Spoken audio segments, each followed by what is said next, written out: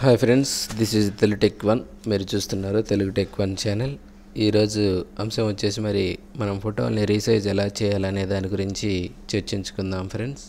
కస్టమర్లకు ఇచ్చేటటువంటి సాఫ్ట్ కాపీలని ఎలా సైజ్ తగ్గించి చేయాలి, మరియు మన పిఎస్డి ఫైల్స్ని ఎలా జేపీజీ కన్వర్ట్ చేయాలనే దాని గురించి మనం చర్చించుకోబోతున్నాం ఫ్రెండ్స్. మరి ఒక సాఫ్ట్వేర్ని ఉపయోగించి ఇవన్నీ కూడా మనం ఎంతో మంచిగా చేసుకోవచ్చు ఫ్రెండ్స్. మరి రీసైజ్ అనేది చాలా ఈజీగా చేసుకోవచ్చు. దాన్ని మరి ఎలా చేద్దాం అన్నది ఇప్పుడు ఈ యొక్క వీడియోలో చూద్దాం ఫ్రెండ్స్. మరి ఓకేనా, పదండి.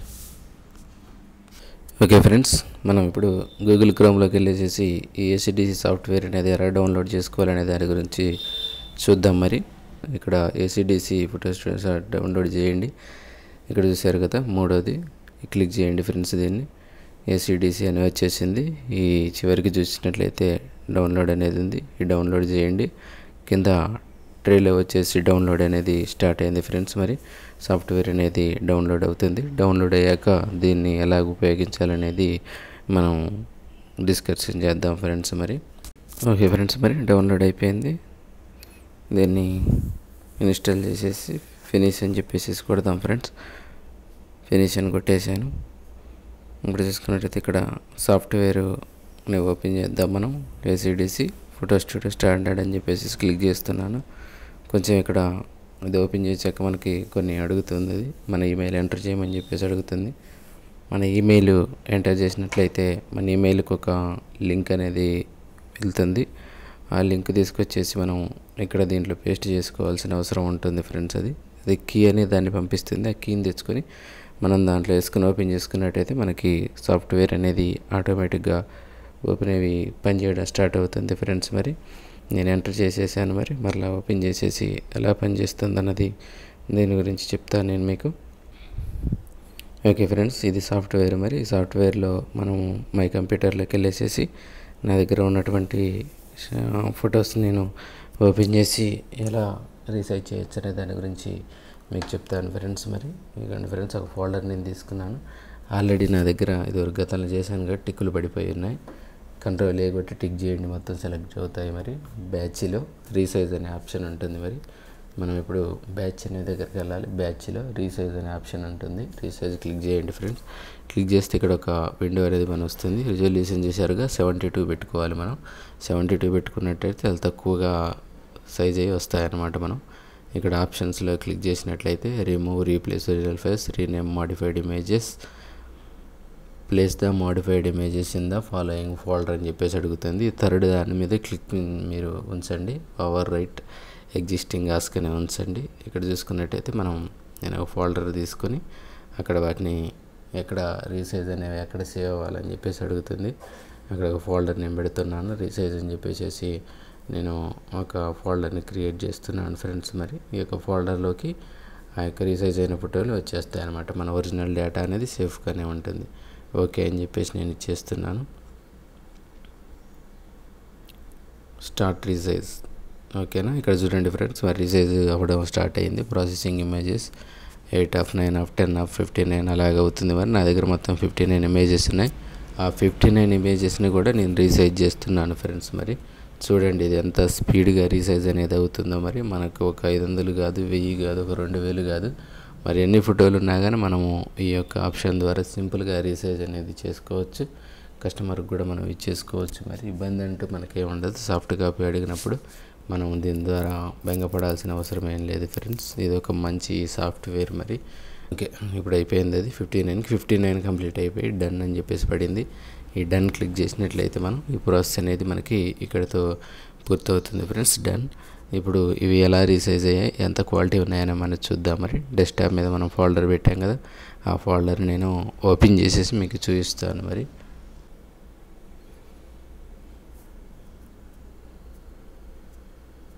ఓకే ఫ్రెండ్స్, ఇదిగోండి రీసైజ్ చేసినటువంటి ఫోల్డరు. దీన్ని చూడండి ఫ్రెండ్స్, దీన్ని ప్రివ్యూ పెడుతున్నాను నేను. ప్రివ్యూ పెట్టి జూమ్ చేసి చూద్దాం. చూడండి రీసైజ్ అనేది అయిపోయింది. చూడండి ఇలా బ్లర్ అయిపోతుంది ఇమేజ్ అనేది పెంచినప్పుడు. ఇలాగ మనం కస్టమర్కి ఫైల్స్ని ఇచ్చినట్లయితే మన ప్రోగ్రామ్ అనేది సేఫ్గా ఉంటుంది. మనం తీసినటువంటి డేటా కూడా సేఫ్గా ఉంటుంది ఫ్రెండ్స్. మరలా కస్టమర్ మన దగ్గరికి తిరిగి రావడానికి కూడా అవకాశం ఉంటుంది ఫ్రెండ్స్. మరి అలాగనే వచ్చేసి ఈ ఫోటోలు రీసైజే కాకుండా ఆల్బమ్ చేసినప్పుడు పిఎస్డి ఫైల్స్ని కూడా మనం జేపీజీ చేసి దాన్ని కన్వర్ట్ అనేది జేపీజీకి చేసుకోవచ్చు. మరి ఆ జేపీజీకి పిఎస్డీస్ని ఎలా కన్వర్ట్ చేసుకోవచ్చు అని చెప్పేసి దాన్ని కూడా చూద్దాం. నా దగ్గర ఉన్నటువంటి పిఎస్డీస్ని నేను ఓపెన్ చేస్తున్నాను జేపీజీలో కన్వర్ట్ చేయడానికి ఫ్రెండ్స్. మరి ఆల్బమ్స్లో ఆల్బమ్ చేసినటువంటి పిఎస్డీని నేను ఓపెన్ చేస్తున్నాను. ఓకే, ఇదిగోండి పిఎస్డీస్ నేను ఓపెన్ చేశాను, చూసారు కదా. ఇందాకట్లాగా కంట్రోల్ ఏ కొడితే అన్నీ సెలెక్ట్ అయితే, మరి కంట్రోల్ ఏ కొట్టేసి సెలెక్ట్ అయ్యాక ఒకదాని మీద మనం రైట్ క్లిక్ ఇస్తే అన్నీ కూడా సెలెక్ట్ అయిపోతాయి అన్నమాట ఆటోమేటిక్గా. చూడండి, కంట్రోల్ ఏ కొట్టే క్లిక్ చేస్తున్నా అన్నీ సెలెక్ట్ అయిపోయినాయి. మరలా ఇప్పుడు మనం ఎక్కడికి వెళ్ళాలి, బ్యాచ్లోకి వెళ్ళాలి. కన్వర్ట్ అనే ఆప్షన్ ఉంటుంది, కన్వర్ట్ ఫైల్ ఫార్మాట్. మరి బిఎంపీ, గిఫ్, జేపీ టు జేపీజీ, మరి మనకి చాలా ఫార్మాట్లు ఉన్నాయి. కావాల్సింది మనకు ప్రింటింగ్ కావాల్సింది జేపీగ్ కనుక నేను జేపీగ్ సెలెక్ట్ చేసి నెక్స్ట్ ఫార్మాట్ సెట్టింగ్స్ అని కొడుతున్నాను. ఇది 100 అని ఉంచేసేయండి. అక్కడ ఇంకేం ఆప్షన్లు ముట్టుకోకుండా అన్ని యాజ్ ఇట్ ఈజ్ ఉంచేసేయండి. ఓకే అని కొట్టండి ఫ్రెండ్స్. వెక్టార్ సెట్టింగ్స్ దీంతో అవసరం లేదు. ఓకే అని చెప్పేసి మనం కొట్టేసేయచ్చు. ఓకే అని కొట్టి నెక్స్ట్ ప్రెస్ చేయండి. ఇక్కడ అడుగుతుంది place modified images source folder అని, కిందది పెట్టండి. బ్రౌజ్లోకి వెళ్ళేసేసి మనకి ఎక్కడ ఈ ఫైల్ ఫార్మాట్ అనేది కన్వర్ట్ కావాలనో ఒక ఫోల్డర్ ఇచ్చుకుందాం ఫ్రెండ్స్. నేను పిఎస్డీస్ టు జేపీజీ అని ఒక ఫోల్డర్ ఇస్తున్నాను. ఓకే కొట్టేశాను. ఓకేనా, ఇక్కడ 3 ఆప్షన్, ఇక్కడ over right existing files ask అనేవి ఉంచేసేయండి. అది కింద చూసుకున్నట్లయితే ఇంకా ఒక 4 ఆప్షన్స్ మనకు ఇక్కడ ఉన్నాయి. మరి ఇది ఈ 3 ఆప్షన్స్ టిక్లోనే ఉంచండి. ఈ రిమూవ్ ఒరిజినల్ ఫైల్స్ అనే దాన్ని మాత్రం టిక్లో ఉంచకండి. ఈ నెక్స్ట్ కొట్టేసేయండి. నెక్స్ట్ కొట్టేసేసి ఆల్ పేజెస్ అని సెలెక్ట్ చేయండి. Select start convert. చూసారు కదా, నాకు 21 ఫైల్స్ పిఎస్టీ ఫైల్స్ 3000 రిజల్యూషన్తో చేసినటువంటివి. మరి ఎంత స్పీడ్గా జేపీజీలు అయిపోతున్నాయి చూడండి. మరి అదే వీటిని జేపీజీలు చేయాలంటే ఫోటోషాప్లో ఓపెన్ చేసి జేపీజీలు చేయాలంటే దగ్గర 1 గంట సమయం మనకు పడుతుంది. మరి అలా కాకుండా మరి జస్ట్ 1 మినిట్ కూడా పట్టలేదు ఇప్పుడు ఈ 21 ఫైల్స్ జేపీజీ కావడానికి. మరి చాలా స్పీడ్గా అయిపోయింది ఫ్రెండ్స్. మరి ఫినిష్ కొట్టేద్దాం. ఫినిష్ కొట్టేసేసి మనం ఎక్కడైతే ఈ జేపీజీలు ఫైల్ పెట్టాము అక్కడికి వెళ్ళి చెక్ చేసి చూద్దాం. మరి ఫినిష్ కొడుతున్నాను. Finish friends. డెస్క్టాప్ మీదకి వెళ్ళేసేసి చూద్దాం.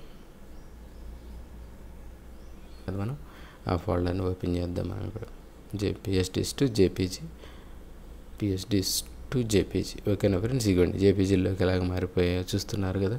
చూసుకోండి, క్వాలిటీ అనేది మనం ఫోటోషాప్లో ఎంత క్వాలిటీ ఉంటుందో జేపీజీ చూస్తే ఇక్కడ కూడా అంత క్వాలిటీ అనేది ఉంటుంది. ప్రింటింగ్లో తేడా అంటూ ఏమీ రాదు ఫ్రెండ్స్. మీరు ఎటువంటి డౌట్ సందేహం పడనక్కర్లేదు. మరి ఈ యొక్క సాఫ్ట్వేర్ అనేది మరి చాలా ఉపయోగకరమైనది మనకి రీసైజ్ చేసుకోవడానికి, కన్వర్ట్ చేసుకోవడానికి.